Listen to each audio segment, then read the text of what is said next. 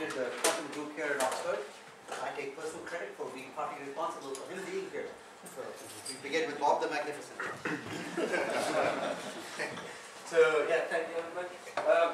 Like yesterday morning we heard a lot about linguistics, and you have, which some physicists might think is weird of being at this conference. On the other hand, you have to do here some very abstract quantum algebra stuff. And I think not many people have seen the connection there. So rather than the title I initially announced, I'll just try to bridge these things that you actually see that what people were talking about yesterday are in some way at least connected.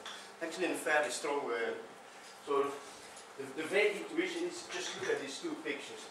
You see they, at first glance, they basically could be part of the same thing. They are not, they both involve Alice and Bob, for example. So there's some common things there. Right. So the context is like in 2004, Samson and I wrote a paper, Categorical Semantics of Quantum Protocol, from which came some kind of high-level description of lots of phenomena in quantum computing and more quantum physics more general also recently, and which in particular introduced some kind of graphical calculus. Now, it was a nice conference in 2006, which was called Cats and Cloisters, and at the conference Jim Lambek gave a talk which is called Compact Monoid Categories from Linguistics to Physics. There was a talk which has both words which are supposed to be topics of this talk in the title. It recently appeared in a very big book which I will recommend. It's called New Structures for Physics, which has a bunch of, which is not like a proceedings or anything, it really has a bunch of tutorial chapters specifically crafted for, say, people who want to understand this kind of stuff. So there's 3 category theory tutorials, one by Samson and Nikos Stavrodopoulos, one by myself and Eric Paquet, and one by Joe Bias and Mike Stay. So I recommend that. For you can all, most of these papers you can get from the internet, by the way. Now, so at some very weird conference in Stanford, I met Steve Pullman, and he was talking there by joint work with Steve Clark, which is called Combining Symbolic and Distributional Models of Meaning. That's what Steve talked about last morning. And he kind of suggested to use tensor product for something. So we started to think about it, how to do that. And we used a bunch of the methods introduced here to actually kind of realize that. So that's the kind of stuff I'll try. You see, Lambek is very sort of common because that paper is going to appear in Lambek's Festschrift. That guy has been around for quite a while, actually. He's still around. Okay, this starts. I'll give a survey of aspects of categories and graphical languages. Not in mathematics style, more in a good feel style. So what is monoid category? What is the connection of graphical languages with categories? And some known completeness results, because there's lots and lots and lots of open problems there. So you're really touching upon the state of the art of parts of maths. So I'll then present some pictures of quantum state information flow, some pictures of linguistic meaning information flow, the difference between those fields and the flexibility of these. And the last bit actually addresses the kind of thing which I sort of announced in the abstract. And it's, for example, related to some of the comments Michael Boertgat made yesterday. So why monoid categories? Well, because they are everywhere. Sorry for people who have seen it, because things just stop being funny after a while. So understanding this might not be funny for some anymore. So let A be a raw potato. So A, it's many states. It can be dirty, it can be clean, it can be skinned. And now we want to process A into cooked potato B. So B needs many states too, like boiled, fried, deep fried, baked with skin, baked without skin. And so we actually represent this process of, say, boiling, frying, baking by little arrows, which takes the ground potato to cooked potato. So this is the cooking process, the red thing. So when we talk about systems, we do it in blue. When we talk about processes, we do it in red. Now states, everybody here has a feel what a state is, because you're either a physicist or a computer scientist, and so each has their notion of states, and either of these notions is okay from the start. So state is basically, well, this is the state of my computer, this is what my machine is in, or this is the state of my physical system, this is what my physical system is in. You don't really care who produced it, how hard it, or how it was produced, as long as it is what people tell you it is. Then you're happy. For example, with this raw potato, if you want to start cooking, you're not going to start worrying which farmer produced it, you know, or what kind of seeds he used. You just want a good potato, right? So that is stuff we leave unspecified, and we think of a state as a process from something unspecified to what you end up with. So it sort of has the same shape it has the same shape as one of those processes, as long as you introduce the notion of unspecified. Unspecified has very special properties. For example, if you combine a system with an unspecified system, then basically you've got the same system, because you think of this as really nothing. This is nothing. You don't care about it. It's outside of your domain of interest, right? So anyway, so now let's this little circle denote the composite process of first boiling and then say salting, right? And we can also think of processes which do nothing, just which leave the system invariant. Now for physicists, they know very well that it's extremely hard to realize. It's extremely hard in physics to get the doing nothing process, because systems tend to do something on their own. So you need to work really hard to get that to work. But anyway, if you get that to work, like doing something and then doing nothing is the same as doing nothing and something is the same as the something, of course, right? Yeah? And okay, so I already hinted at that we should be able to consider two things at the same time. If you want to make an interesting dish, you want to use two very interesting things like a potato and a carrot. And then you can also look at combined processes. And you can, for example, boil the potato while you fry the carrot, right? That's something you can do. And, but this is not that interesting, because you start with two separated entities and you end up with two separated entities. The kind of interesting stuff is where you start to mesh them up or something like that. So you start with two entities and you end with like one thing. So this would be meshing the spiced cooked potato and the spiced cooked carrot, right? And so the total process is something like this, like a composite of a lot of stuff. And basically, by a recipe, we mean a composition structure on processes. Right? So that's what like a cook cares about, recipes, composition structures on processes. And a law is then a thing which governs cooking processes. Like for example, boiling the potato and then frying the carrot would be the same as frying the carrot and then boiling the potato. Well, these are laws you have to know if you're a cook, because you need to know if somebody else, like next to you, is doing this and you are doing that, you basically still end up with the same. It's the kind of things you have to know. So, you have laws for cooking. Again, it's subtle because again, a cook knows that doing nothing is pretty hard, because things tend to become cold once they're warm. So doing nothing really means doing nothing and being sure that things don't get cold, for example. Okay, now what I'm talking about is like monoidal categories here. This what I talked about here is monoidal category, and it is a very versatile concept which has been very successful in proof theory and programming. By in proof theory you think of propositions as your systems and proofs as your processes. In programming, the data types as your systems and programs as your processes. And you can extend this to other fields, like you think of biological systems and biological processes, physical systems and physical processes. So why not language systems and language processes, whatever that means. And that's kind of the thing we're going to think about today. So this will be the focus here today. So we have this very general setting of these monoidal categories in which you can cast physics, like a view of physics which is process-based, like which takes the concept of process very serious, rather than say description of a system at one time. And also a description of language which takes process very serious. It's all going to be a little bit about information flow. So here is minimal language for quantum reasoning. So I already gave you this kind of idea. So you start with systems.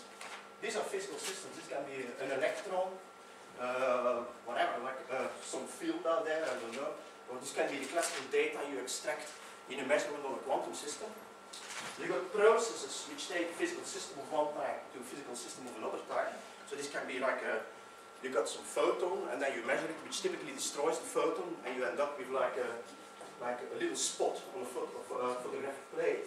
So that's of course a very different thing than the system you start with, like your live photon.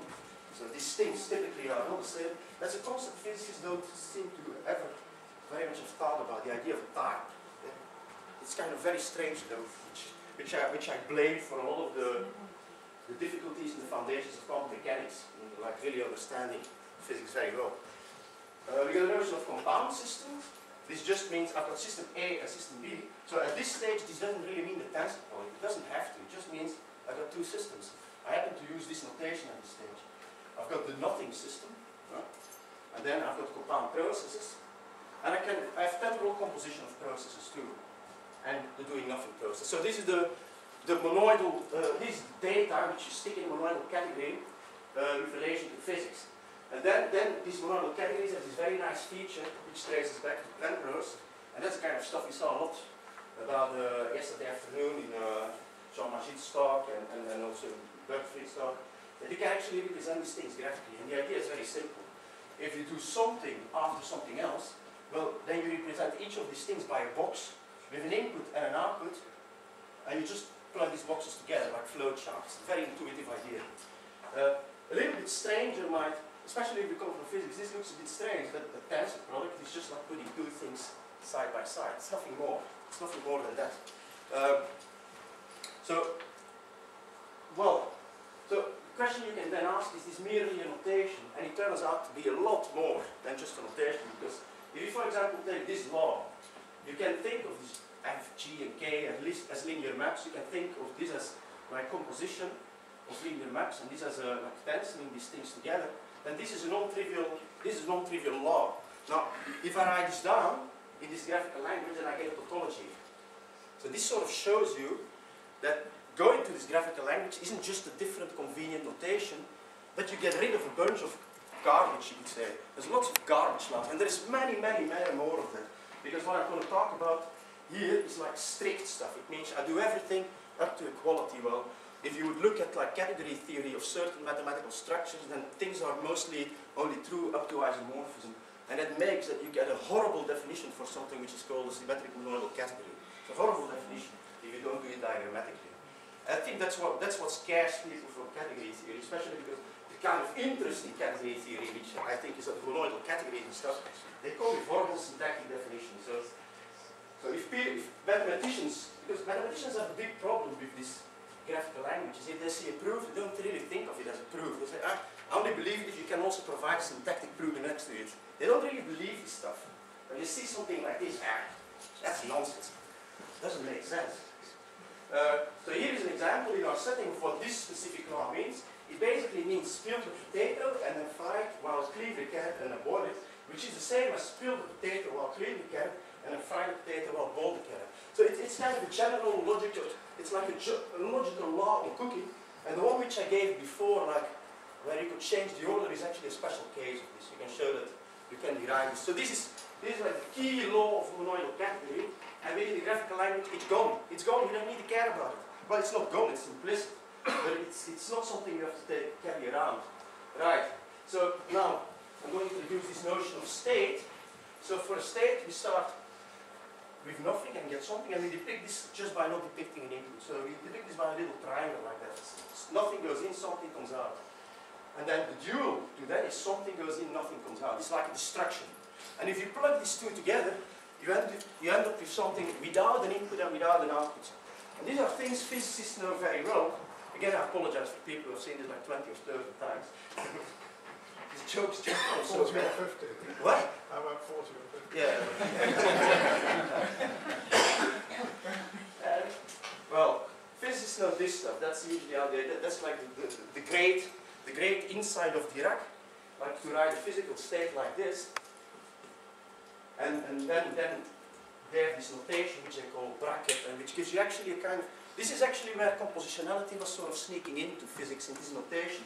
Unfortunately, like physicists are like a lot of macho guys, and like I remember when I was studying physics in a good school, and they didn't like Dirac notation because it didn't really work in infinite dimensions, and if you didn't do infinite dimensions, then you were not real. It was sort of the mathematical physics attitude of the previous century. So anyway, and that's why this Dirac notation wasn't taken too seriously until I would say. In quantum information, people that start to really embrace it and got a lot of advantage out of it. So anyway, you see this thing. Now I close this and then you get these triangles. So you see these triangles are already sitting there. This is the other thing which Dirac introduced. This is like a bra. You close it and you get a triangle if you turn it around. And this is the important one. If you compose a cat and a bra, then you get an inner product. And again, so I'm going to do the same game. And so you see, this little silly graphical tool is actually an inner product. So it actually captures an essential feature of quantum mechanics. It allows you to express, for example, what unitarity is, all kind of like interesting stuff. Now, you need to have a manner to turn a cat into a bra, like such a triangle into such a triangle. So you extend your language with flipping things upside down. Like in quantum mechanics, this flipping things upside down boils down to the adjoint of a linear map. So this is not, so you see, it's a very silly operation again, but it boils down to taking the adjoint of a linear map. Anyway, so now the thing is, you want to talk about quantum mechanics, and one of the very important things about quantum mechanics, which traces back to Schrödinger, like in 35, he already realized that he sort of said, a lot of people were worrying about completeness and stuff like that of quantum mechanics, and they kept on worrying for 50 years about that, whether you could come up with a hidden variable theory and stuff like that, and worry. But Schrödinger was sort of more looking forward, and he said, hey, we need to understand the way systems combine, because that's really the essence of quantum theory. And basically, what happens there is, if you've got a classical system, like for those who know category theory, this means, for me, this means something like a Cartesian category. If I represent two things, if I want to talk about two things, then it's good enough to say what one thing is and what the other thing is, in which state one thing is and in which state the other thing is. So you can represent the triangle representing the whole thing in two chunks. This is not possible anymore in quantum mechanics, and this is due to the use of potential product for describing compound systems. So, of course, this is like a negative statement. So can we now assert this idea in a constructive way, that it becomes a structural resource in your theory, which allows you to reason. And so we're gonna say in our theory there exists stuff like this, which we can't decompose. So for a physicist, this would be a Bell state, for example. This would be a Bell state, which is used like in EPR experiments and quantum teleportations and things like that. Now, how do we assert that something like that doesn't fall apart in two pieces? Well, I claim this is a good way to do that. The reason that this is a good way to do that is, and if you think a lot about it, this is like the most obvious way to assert this. So basically what we have is we've got this state here, we've got the same one flipped upside down there, and we claim that this funny configuration, so you start with a system, you've got then this funny combined state, then you apply, physicists call this an effect. You think of it as like a measurement, it's like a post-selected measurement bench. You observe something. This is like observing and destroying. Like observing this photon with a photoplate and then it's dead. And then something comes out there. I claim by saying that this thing is like an identity, I assert that this cannot decompose, because look at it. If I would be able to decompose it, then you see something like, you start somewhere and it goes to nothing. And then you got something which comes from nothing. So it's a completely disconnected thing. And you can kind of understand, if a straight wire, like an identity channel which does nothing, becomes the same as something which is completely disconnected, then you're in trouble. Right? And you can show theorems there that just if you have stuff like that, Samson has a sort of no-cloning theorem, that if you got something like that, then everything dies. So you got this totally stupid theory, you can't stick any content in it, because essentially what you have is that whatever you stick in here, it's this one who comes out, always. It's like a constant map you get. So if the identity becomes a constant map, you're in trouble. So that's why I say this is a good way of asserting this idea of any compounds, like genuine null states. Now, because this is such a special state, we're going to represent it by cups. We saw this in Sean's Majid's talk yesterday. He started talking about these cups. And this for us will be the key thing, like to represent these special states. And indeed, we find back this Yankee diagram, which we saw yesterday, by asserting this idea that you can't decompose systems. Now, what can you do with that? Well, you can actually start to build a theory with that, surprisingly, with nothing but that. I should say that in my talk, Michael Muger and Sean Majid's talk yesterday, they were talking about braids. For me, in this talk, this thing and this thing is the same. So I don't make a distinction there. Now, suppose you got a physical process, and I actually represent this in an asymmetric manner so that I can see when I flip it and all that, right? You take a physical process, you insert the special state here, you insert the special effect there, an identity here, an identity there, and that defines a new thing. And I'm going to denote this new thing by a 100-degree rotation of this guy. Just this is the 180-degree rotation is a way to represent this compound, right? Then I can prove something, because we want to prove stuff. Otherwise we feel dissatisfied or something like that, I don't know. So here you see this 180 degree rotated stuff, and I sort of depict the other guy as an internal structure here. You see, I put it inside, just to see that inside this box actually this is what is there. So what can I do, for example, I can take this little wire and yank it, and then I get this. Or I can take this little wire and yank it, and then I get this. Or I can just hide the internal structure, and then I get this. Right?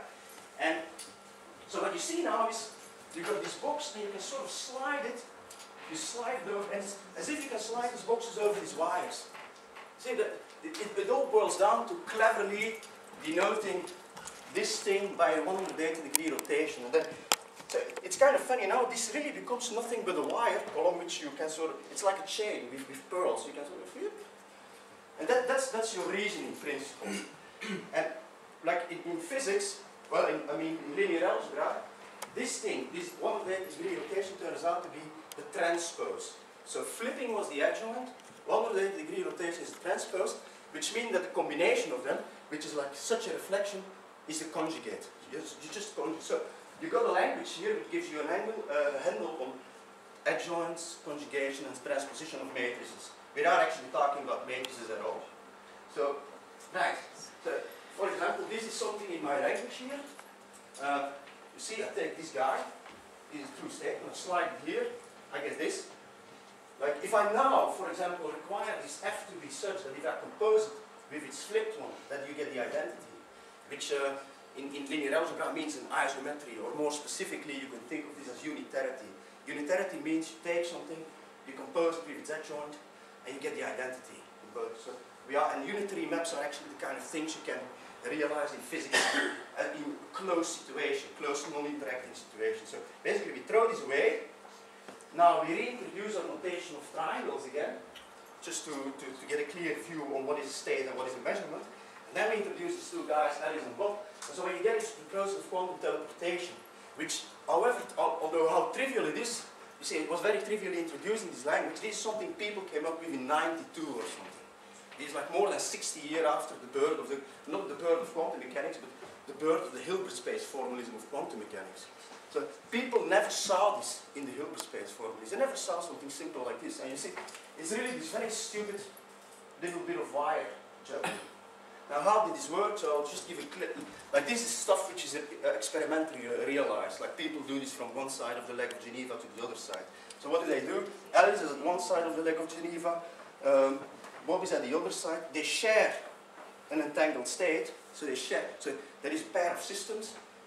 Alice has one, Bob has the other. But since we're doing quantum mechanics, this may be a system of this kind. This may be in a state of this kind. Then Alice does a certain measurement on some incoming system. She doesn't know what it is. I don't depict it because it can be anything. It can be anything. Typically you don't know what it is. So you measure those two together. You get a measurement outcome, which I represent by this F. She sends the measurement outcome to Bob. So she takes the phone. And typically this is like a qubit, which means it's an element in two-dimensional Hilbert space. Like it's a continuous piece of data, right? And this is typically a number between 1 and 4, because you do a measurement on 2 qubits. So she sends a number between 1 and 4 to Bob, then Bob does a certain operation, and as a result of this finite communication, whatever state was here, now is at the other side. So what the physical phenomena we see here is that with finite resources, you can communicate infinite data. If you just have such a entangled state as your disposition. And this kind of idea is the basis for lots of new quantum mechanical phenomena and protocols and key exchange. It all boils down to things like that. Here is another example which is a little bit more sophisticated. For example, you start with 4 systems, A, B, C, D. You do a measurement on B and C. This is a measurement on B and C. Again, you do some manipulation on D, and you end up with, well, not surprisingly, maybe that B and C are connected, but also that A and D are connected, despite the fact that you never acted on them together, and initially they were not connected in any way. So it's a similar idea like teleportation, that you can do all this kind of. It looks very trivial in the pictures, but as a physical phenomenon, it's like it's weird. It's very weird. And this is again something which is using quantum information. If you want to communicate over long distances, this is a way to sort of because it's very hard again to establish these things over big distances. And you see, you kind of two short ones to build one large one. Sort of way to composing distance and communication over distance. This is, again, so we can change the scenario a little bit by sticking in something here, sticking in something extra here. So within this state, we build another operation in. So this is again a state resource, but then via exactly the same form of reasoning, you can see that rather than an identity there, you could have something else.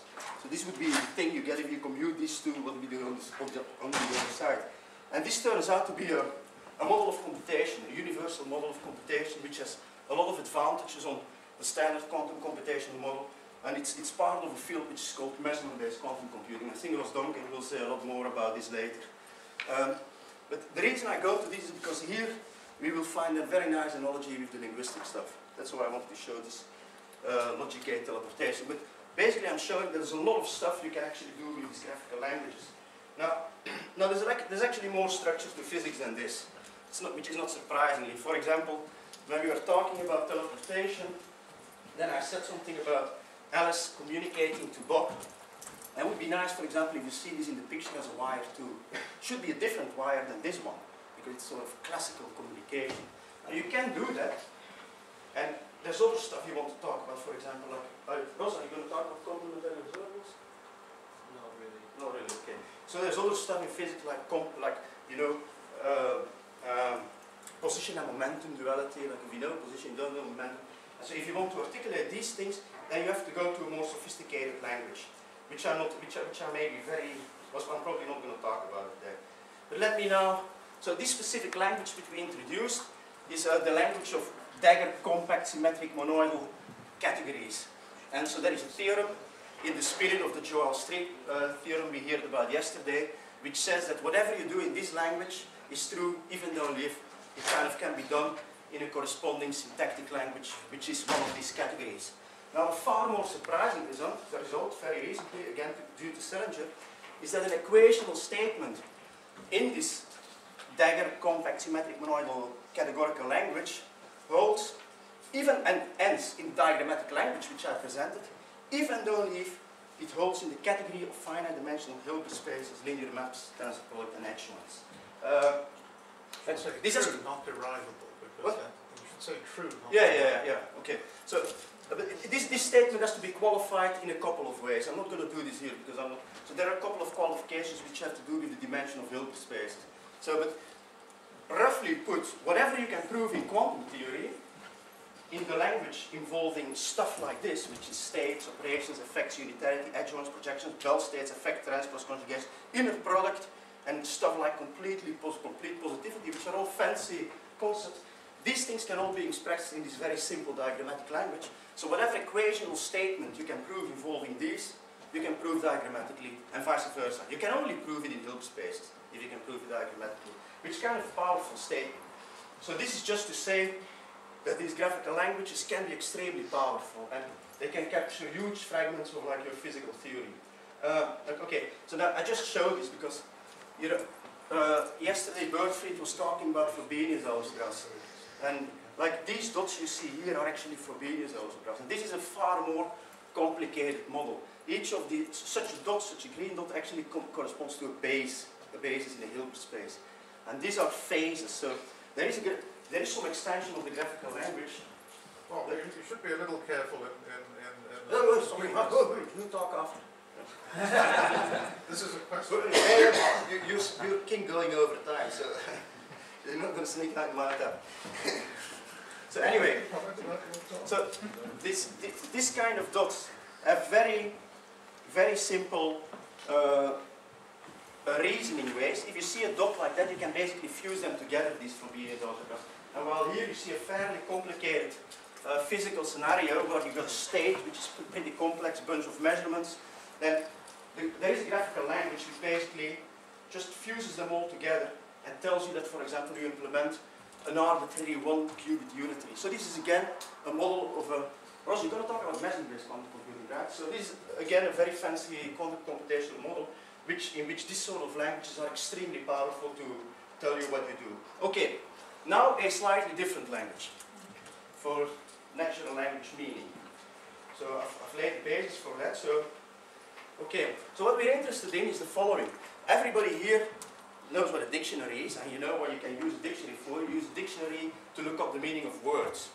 Now, when I'm talking here, I'm talking in sentences, not in words. I'm just not throwing words at you. And for some reason, there don't exist dictionaries for sentences. So how is it that when we hear a bunch of words, we know what it means? So something must be going on there. So you got a bunch of words which are represented in my usual way now, meaning like a state. But there is something which makes all these words in a sentence, if you got a list of words, make up some meaning. So another triangle. Well, the thing is, to give you an example of what these things could be, like for example, I'm not at all a specialist here, so that's the kind of thing Steve was talking about yesterday. This could be vectors in a big vector space. That's sort of what Google does. Like meaning of words for them are vectors in a big vector space. Yeah? Now, how can we compute the meaning of a sentence? So maybe we want to represent this by a vector too, for example, in a big vector space. So how do we produce a vector or whatever else by composing the meaning of a sentence? And it turns out that, well, grammar obviously has something to do with that. Grammatical structure is kind of what guides you, what guides the meaning of words and meaning of sentences. So, right, so we basically now are talking about information flows between words. Like, because you see here, you see all these words, and there is wires coming in. So you assume there's a bunch of wires inside which connect all these things up in some way. Well, wires or something else, maybe not something else than wires. And again, we're in a situation that this thing won't typically break up in two parts. Because if you look at a verb takes an object and a subject and then produces something, a meaning. So you would at least assume that there is some connection here and there is some connection there. So we're again in a very similar situation. And so why not try to use the same language, you would think. And well, one big difference, of course, is that the order of words is reasonably important when you talk, you know.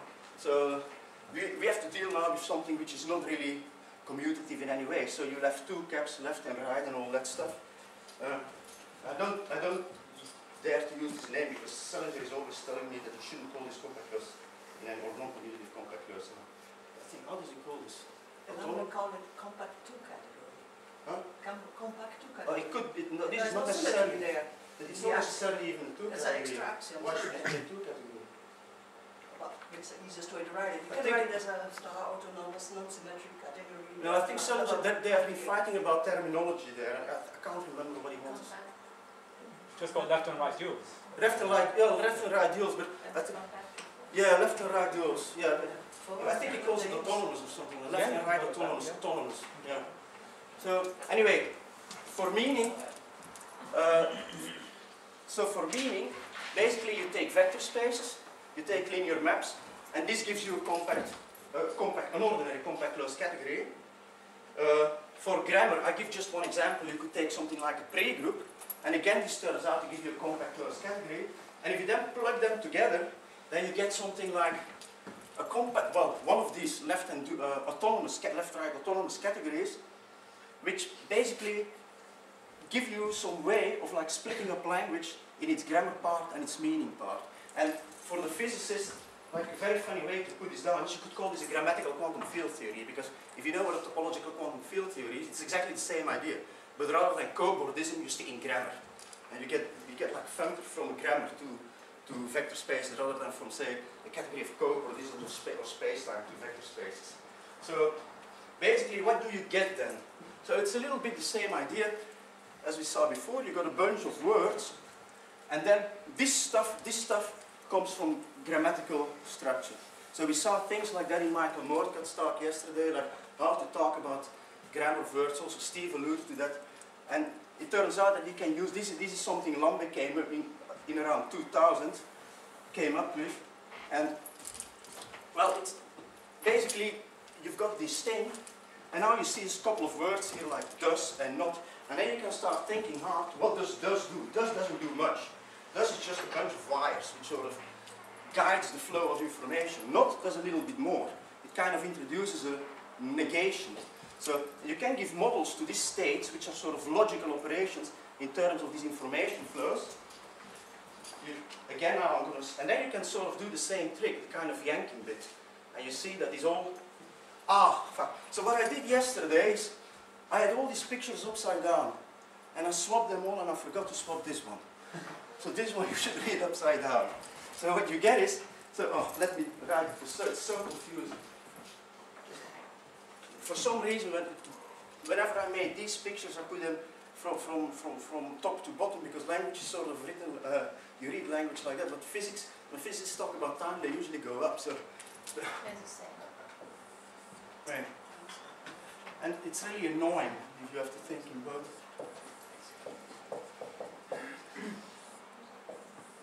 This is what you get.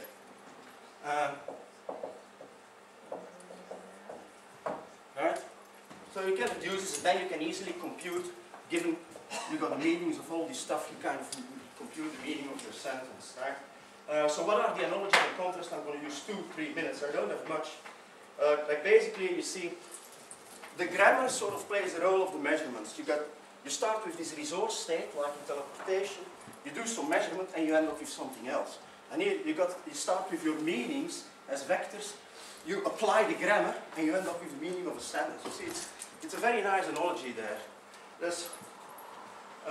And then you can sort of then go a little bit wild and say, well, we talk about non-locality when we mean in physics that these two states are apart and connected by a wire.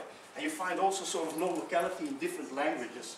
This is taken from a paper of Merlouche. You see, for example, in Persian, it's very non-local. Persian is very non-local. Words communicate like when they're far apart. So it's kind of a funny analogy there. There's also like a nice, which I find particularly nice, sort of a methodological analogy. You got some physical theory, or you got some linguistic theory like this. So we've got these high-level interaction structures, which are the language in which we describe them both. But then you also have to do experiments to actually justify your theory. And of course we do this in physics, but we do this in linguistics too. If you come up with a theory like this about information flow, then you have to see that this works. So what people do is, I think at Grishin is going to give a talk about this bit. And Steve was of course also talking a lot about that yesterday. So the kind of experiments you have to perform to justify your theory. So again, here are the analogies. States are like meanings, measurement like grammatical structure. Here you want, well, if you do topological quantum computing, you want to go braided here, for example. But for this story, the symmetric thing is the natural. There you go, non-symmetric. Well, phases, don't really know what you can do with this in language. I'm not sure. Bases, well, recently, I think Marco is here. Oh yeah, so in this master's project, it sort of came up that we can use these basis structures to model for words like that and things like that. And Steve Clark, in a past life, once told me that they use density matrices like that for stuff too. I can't remember for what. He once told me that you should. So that's like mixedness in quantum mechanics.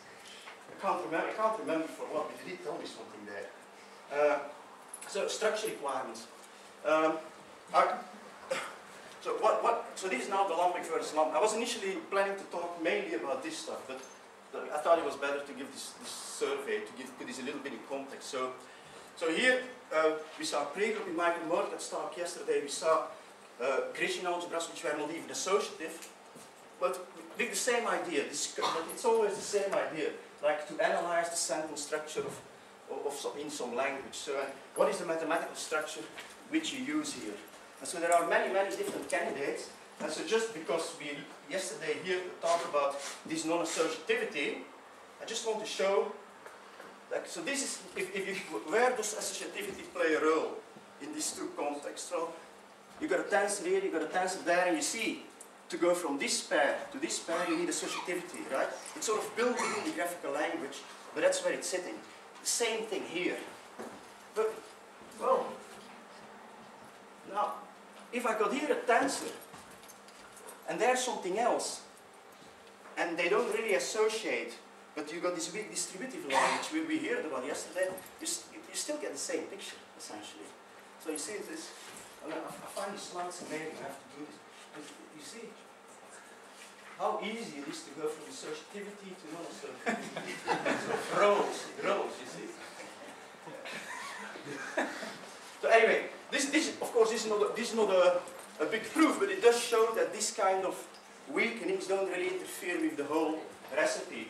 And so I'm not at all a specialist, but I've been looking at all the kind of things people have been throwing into the market of available grammatical theories. So there is the residuated monoids of Lambek from in the 50s.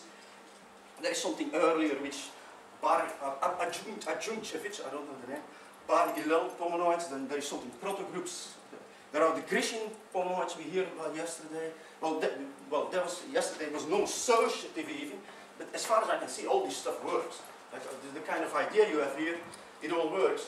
The problem there, and then you have to go to the state of the art, is that we don't really understand the graphical language well for all these situations. Intuitively, it all seems to work, but there are no theorems. Like, I think the state of the art of the graphical languages is in a very nice paper by Sullins, who really went digging and actually found that even in papers by superstars like Jordan Street, there are some bugs and caveats, and so it's a very tough thing to do this thing, like matching like algebraic categorical structure to these languages. And Bias and Sardzadeh, for example, start to introduce a way to graphically deal with situations where you wouldn't have a pregroup, but just a closed structure, which some people also use in the grammatical things. And it all seems to work. You get your graphical language obviously is going to reflect the kind of trees we saw yesterday in Steve's talk. It's sort of going to be built in your graphical language rather than all these cups and caps. There are no real theorems there, it seems, so far, connecting a particular graphical language to say, so there's work to be done, but it doesn't mean it can't be done. It probably can be done. It's just somebody has to sit down and prove a bunch of theorems there. Okay, that's it. Thank you.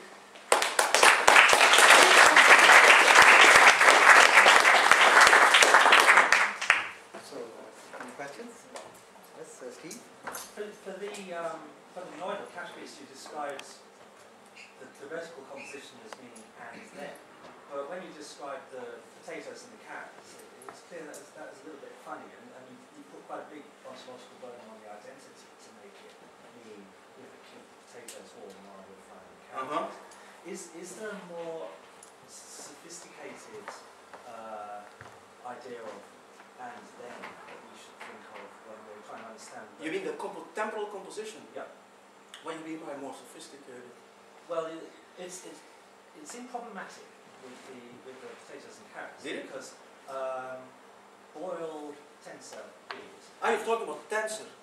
That's wild. That's wild. No. Boiled tensor is and then it's tensor fry is not the same in cookery terms as boiled tensor fry.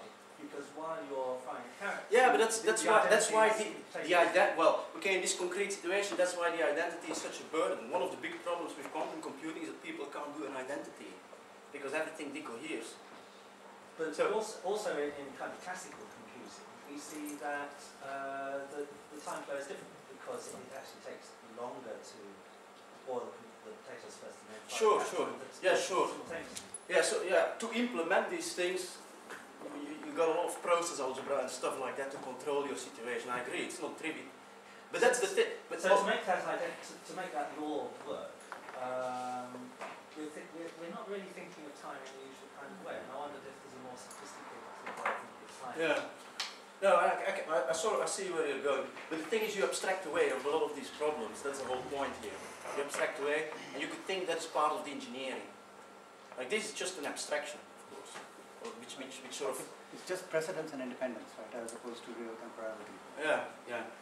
Sorry, next question. Yeah, so my question was related actually that for the temporal composition the associativity is obviously for the interpretation of and then.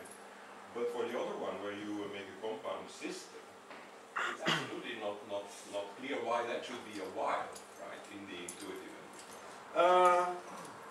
Well, it does work for the physics stuff. Of course, in the linguistic stuff, it's not at all while. So this cooking thing doesn't really apply to the linguistics because there, for one, you're not symmetric anymore. When you take it to be while, then obviously you're symmetric. It doesn't really matter. The moment you go non-symmetric, so this interpretation is more coming from the physics side. And I agree, once you go to non-symmetric situation, things change. If you're in a braided situation, what would while even mean?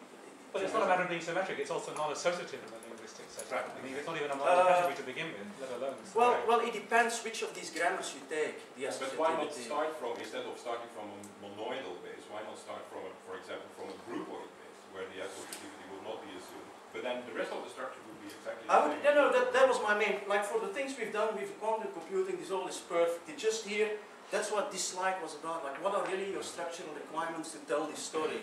And you can, for example here, like I've got a different tensor than say like a cotensor. It's like a star autonomous category here, right, or something weaker. But the ideas still seem to carry through, but you need a different heuristics. So I think in abstract terms, the kind of problem I was trying to communicate yesterday was to find a natural mathematical system in between non-associative, non-commutative, and associative commutative. Yeah, sure. No, I agree. That's what I was actually hinting at. There's very little known there at the level of, say, these diagrammatic languages or anything like, say, even completeness result, even only that. Like, there's lots of stuff to be done. This is not a very well developed area, given the potential, I think. And last question. Yes, I want to ask you, what do you intend for meaning? Because as far as I understand, words as vectors, seems to me that meaning is like lexical meaning. Or you think to apply this idea also to say a wider sense of meaning? No, you don't have to ask me, I'm not a linguist, I know nothing. Like because you got lexical somebody there, meaning is very close to what you are presenting, but meaning is also structured inside as a sentence, is a set of properties inside. I agree. Okay. No. Of course. Again, this is very pragmatic. There is this problem, like people Google as vectors or whatever they use. Their vectors. They want to compose meaning so that you can actually, rather than typing words, type sentences with genuine grammatical structure. Can you understand? Can you assign something like a meaning? The main idea of vectors is because you can then compute an inner product for similarity. And we saw this in Steve's talk yesterday. Like, then you get this parse and they can find words which are have very similar meanings just by computing inner products. And that's the idea you want to do here. You want to know when sentences are similar, simple by computing inner product. It doesn't mean that this is like, I mean, in the ideological sense, a good way of doing meaning. This is pure statistics, and statistics is what you use if you don't understand anything. No, I mean, my remark is that it would be interesting to extend to things such as enough for a say binding of Sure, no. It is not a but it's really interpretation. I think Ed and Marnouche, they are doing some slightly more sophisticated things there. Ed, we talked about that. Anyway, so I think we should terminate the discussion. Thank you again.